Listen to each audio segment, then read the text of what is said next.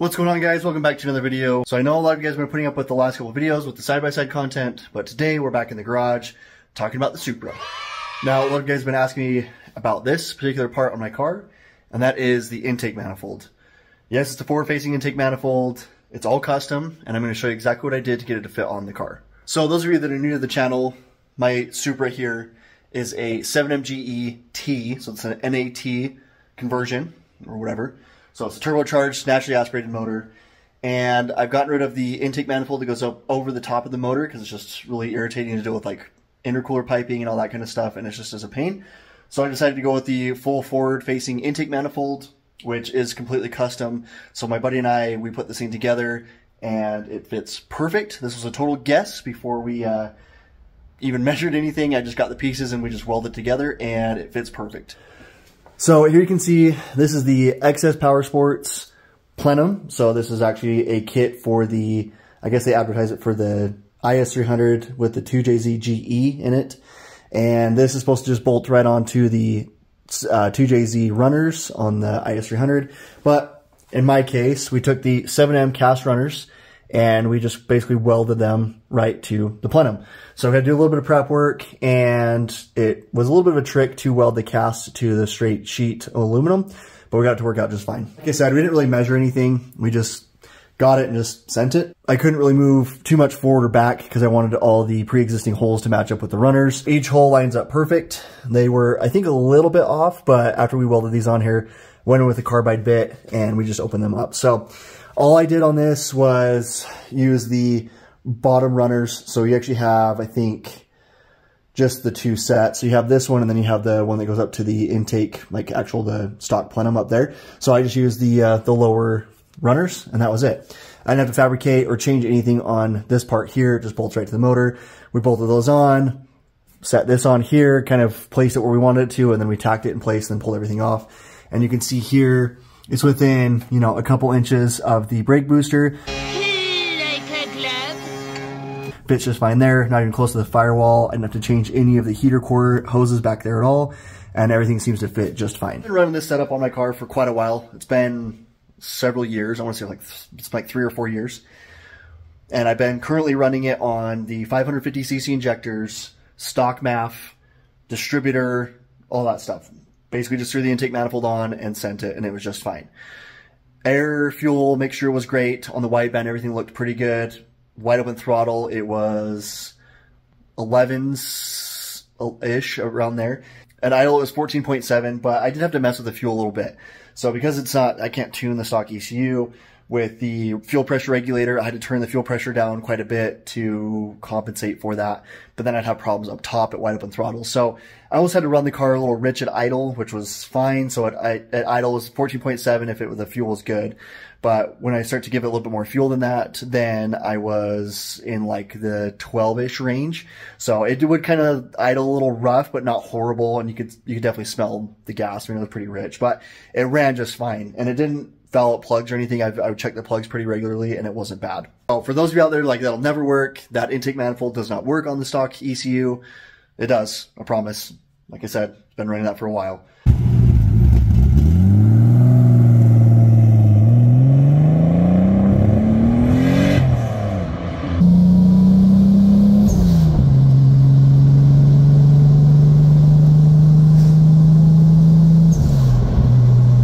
With no issues. So at actually one point I was running 20-ish pounds of boost and not tuned. I know I'm going to hear it in the comments already. It was a learning experience. I didn't damage anything, but it was definitely not safe. It was not the way to go. It felt really good. It was a really good amount of boost, and it was very responsive, but not ideal because I wasn't tuning it. I turned it back down. Like I said, I think the last time I ran this car before starting to mess with all the ECU stuff, I was about 8 pounds of boost with those 550cc injectors and didn't have any issues. So enough about that. You guys are wanting to know what you need to do to get this to work on your car. A lot of you guys have reached out. You've messaged me asking me exactly what I've done here to get all this stuff to fit. And it's no secret. I'm not going to hide anything from you guys. I'd love to see more of this style forward-facing intake manifolds and other Supras. So please feel free to copy this. This isn't like patent pending. Okay, I want you guys to use this information for yourselves and hopefully get your cars running the way you want it to. Like I said, XS Power Sports, I'll put a link in the description below for this particular plenum here. It does not come with the throttle body, so you'll need to get that separate. I'll also throw the link in the description below. But the things you're going to need to do. So I did have to add this little plate here. We added some material up on this top part here to add, to have enough material to tap these to put in the barbed fittings there. And then obviously I had to tap this for the brake booster. So I kind of kept everything the same as far as the factory intake manifold goes. I want everything to stay relatively the same. Now, a lot of you guys have asked me about the throttle cable. This is out of a 1993 Toyota Camry. It bolts right up to the gas pedal, no problem. There's a little plate that you've got to pull off, and then it will literally bolt right onto the gas pedal for the Supra. So there's no cutting or grinding or any of that stuff. And then you just have to fish it through the firewall. Now, it's ideal to weld this onto here. So that's just like what welds the tension to the cable. But I just utilized the bolt that's coming off the head here, and it kind of just made my own little bracket, bent it around, notched it, and then I just dropped this guy in here with the two nuts and then tensioned it until I had pretty good tension on that. I mean, it's perfect. It's been running like that for a little while now with no issues. I've had to adjust it a few times just as things have warmed up and whatnot, but then it hooks right into the blade here for the throttle body, and I haven't had any problems with that. So works pretty good. Again, 1993 Toyota Camry. I'll put a link in the description for that as well. So all this stuff is pretty easy to find. Now for the throttle body, this is a 90mm throttle body. You can see I've got two welds here. So if you buy this plenum, it's already going to have this 4-bolt flange on here, and they claim it's for a 90mm throttle body, but it didn't quite work with this billet one that I got. This is eBay. So is this. You can get both those off eBay. Quality on the throttle body is not the greatest. Obviously, you get what you pay for. This thing was like $100. I just, at the time, wanted to make sure it all worked, and actually ended up working just fine. It is billet. It is pretty, like, a decent piece, but the hardware is not the best. So when you're looking at the blade for the butterfly valve, it's not that nice, but it'll work. I'm not too worried about it. I pulled the two screws out for the plate, and I just blue Loctited them in, so I don't have to worry about them getting sucked into the intake manifold and causing problems. Now, I chose this throttle body because on eBay, it shows that you can use the stock Toyota throttle position sensor, which you can. Now, the only problem with this particular throttle body is it rotates opposite of what the throttle position sensor reads. So this is going to rotate this way, whereas the stock throttle position sensor goes the other way. So what I did, and I don't know why this worked, it was like total voodoo magic. I can't explain it. I don't know why. Hopefully it works for you guys. If not, I'll show you what wires you need to swap to basically read the sensor backwards. But I preloaded the sensor. It's kind of hard to put everything in there, but I preloaded the sensor and I pushed it onto the little blade that comes with the throttle body. Preloaded it, pushed it on there, put the two screws in there. So basically what it was doing, if you were to be able to look at it on a computer, if you had like a way to plug it in and look at a computer on the screen, it would show that on there at idle, it was reading 100% throttle. Then when you give it gas, it would go from 100% down to 0. So it's basically reading backwards, which in my opinion would throw the car off. So you would basically be giving it too much fuel because it'd be reading the throttle position. I don't know. For whatever reason, it worked, and it worked great. And I ran that way for a long time. I don't know why. I don't know if it's just looking at some sort of movement or something on the sensor. It read fine. I don't actually know what it was reading, but it was working just fine. I would get a little bit of a hiccup, so I did have to kind of adjust it. There's two little screws here, and I had to kind of adjust it a little bit and center it onto this thing here. This is my nitrous nozzle here, but it screws onto this little guy right here, and then there's the rod that goes through to this over here. So like I said, basically it pulls this way towards the vehicle, whereas this sensor needs to read the opposite. So like I said, preloading it, pushing it on, put the two screws on, and then it was good to go. Now, if you do it this way and it doesn't work and it starts giving like weird issues, like all of a sudden your throttle spikes and your car's doing some weird stuff, down here you have 4 wires. Now, it's kind of hard to see. I'll try to get my phone down there best I can. But you have a blue with a red, so going from the front of the vehicle to the back. Blue with red, solid brown, yellow with a blue line, and then white with a red line. the wires you need to swap to make sure it's reading opposite. So now on the ECU master, I swap the wires, and on the ECU master, I can show, as it sits right now, it shows 0%. And then I put the throttle on and it goes to 100%. You just need to swap the outside wire, the two outside wires. The yellow with the blue line, you actually don't need that. It doesn't really do anything. And well, it's not that it doesn't do anything, but it's not necessary for this application or for ECU mastering that stuff. For this case, blue with the red line, you'll want to swap with the white with the red line. The solid brown one, you don't need to mess with that. So you'll swap those two wires, and then that'll read opposite polarity of what is stock. So again, I've tested that, and I know for a fact it works perfect. On the ECU Master tuning software, like I said, it shows 0%. At idle, just sitting there with the car sitting as it is, it shows 0%. I apply throttle, it goes from 0 to 100. And then you can adjust the amounts, whatever, in the tuning software to get that full 0 to 100%. So it takes a little bit of adjustment. So try that first. The way that the throttle position sensor wiring comes stock, just try that. So the preload, put it on there, start it up, see if it works. If it's not working properly, swap those wires so you're reading opposite. This part's gonna be a little hard to see. I do have the idle air control valve. It's still in here. You can actually see kind of a part of it right back there. That's the hose for it. So it's basically like up on the factory intake manifold. It sits kind of in the front here. Now it's just up underneath this thing. So if you were to be able to see through this, you would see it screwed into the bottom of this. I haven't messed with any of that wiring. I just extended the wires so it would reach up underneath that part of it. Sounds like I need to mess with some of the wiring for the ECU Master standalone, but we'll get there eventually. So I do have that. It still is working. Factory ECU, that thing worked great. So I didn't have to change anything. The only thing I didn't do is I didn't run coolant through it. So there's no coolant coming from the motor through the idle air control valve and then back through. All that does is keep it from basically freezing. So it keeps the warm coolant running through it. So the sensor doesn't get, so the valve doesn't get jammed up when it's really cold temperatures. I've been running it without the coolant going through it for a long time with no issues. Sounds like it cycles and everything just fine, like it would from factory. And then with the throttle body, the 90mm throttle body, it will come with an extra plate. So this is the plate right here. You can see it's welded on to the existing flange. So we were going to cut this off and weld it on there, and that might be ideal. We just kind of got lazy and just welded it right to it. You can see the new welds. I used some Toyota bolts that were long enough to go through that didn't go all the way through this. Used some blue Loctite, got those in there, and haven't had any issues. I did have to make a gasket, so I just got the gasket material from the local auto parts store, and that seems to be working just fine. Now, for the alternator, you can see that's all the way down there. You obviously will not be able to run a forward-facing intake manifold with the alternator right here, unless you do some sort of a funky design where it kind of comes around it, but that seems like a giant headache.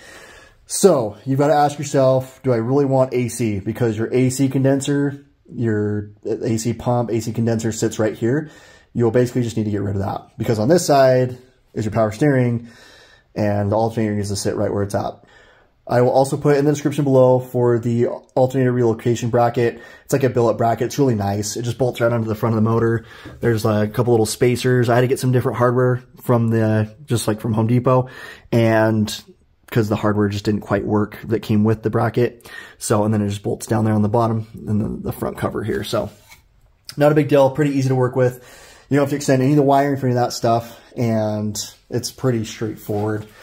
Like you can still pretty much get up underneath and around the intake manifold just fine, but it does look pretty good. I'm probably going to get it powder coated. You can see it's kind of lost some of its chrome, the shininess to it, just because it's been sitting under here. I mean, I drove this car a bunch, so I'll probably get it powder coated, maybe black or something, just to make it look nice and clean. Or maybe I'll polish it up. I don't know. But there you go. So for this intake manifold setup, if you have your pre-existing runners, or if you have an extra set like I do, these were not the ones that came on my car. It's from another Supra with another 7M. Everything together here combined, I think that was $100 for the throttle body, $100 for the plenum, and then just time to weld it right on there. So $200 for a forward-facing intake manifold is pretty sweet. Oh, and then I guess minus the price for the cable and whatnot. But just little things here and there. So I would say, I don't know, $300 for a forward-facing intake manifold that's pretty sweet. It really didn't take that much. I didn't have to cut anything. I didn't have to bend anything. I didn't have to like clearance stuff. Like everything fit. Oh, the only other thing that I forgot about was the EGR stuff. So I'll try to get a video of this. It's kind of hard to see, but I'll show you right here. All right. Well, I can't get it on camera. I just tried to mess with that. But behind this fitting here for the fuel stuff, down below that, there is a little block off plate. I tried to get to it. You can't see it. I'll just put a picture below here. But there's a little 2-bolt. There's actually 2 studs that come out. You'll need to put a block off plate on there. Drift Motion has a kit you can get. It's like a billet block off plate set. I'll put a link in the description. You can get that. That'll block off the 2 EGR ports. Then you'll run risk of not passing emissions. But you should be fine with all that stuff. It's not a big deal. That's been an ongoing issue with me for a long time. But you will need to do that if you are planning on doing a forward-facing intake manifold. Well, that's pretty much it, guys. It's pretty straightforward. Once you start deleting a lot of the stuff off the motor, like emission control stuff, all that crap, once you start getting rid of it, it's actually pretty simple. There's not a lot to deal with on here. Make sure you give yourself enough vacuum ports to run your blow-off valve, your map sensor if you're going to run a stock ECU or a aftermarket ECU, and just make sure you have all your ports and everything that you need, and then yeah, you should be good to go. It's pretty straightforward. I don't know, there are some throttle bodies out there that they claim come with a Toyota throttle position sensor. When I ordered mine, it said that it came with that, and it didn't. So if you do get with that, I don't know if the wiring's the same. I can't test to that. But I do know if you use the factory throttle position sensor, it does work. I mean, I'll put as many videos as you want of me driving the car with this setup on. I know it works. So might not be ideal. Like I said, you want to get it tuned. Always get your car tuned. That's a given, especially when you're pushing more power, more fuel, all that stuff. Like, you need to adjust timing and fuel. Like, I understand that. But if you're like me and you're on a budget and you're trying to save some money, but you're like, man, that looks really sweet, it will work. So I hope you enjoyed the video. I know it's super quick, super straightforward. It wasn't like a full install.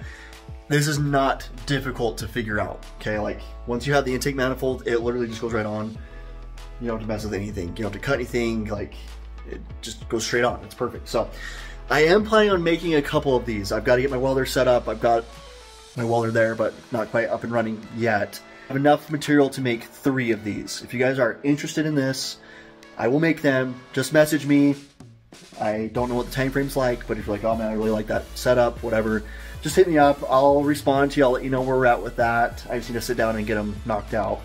I will probably leave the plenum, and I'll obviously do the 7M runners to the plenum, but I will leave the throttle body flange on there, and I'll let you guys deal with that. So if you want to run some other throttle body, like a drive-by-wire throttle body, like, I'll let you mess with that. I'm not going to weld any special flanges on. Just let me know. Let me know if you guys are wanting this. I don't know what the price is. I don't know. I will message you, but if you are interested, let me know. That being said, guys, thanks for the support. Like always, I greatly appreciate it.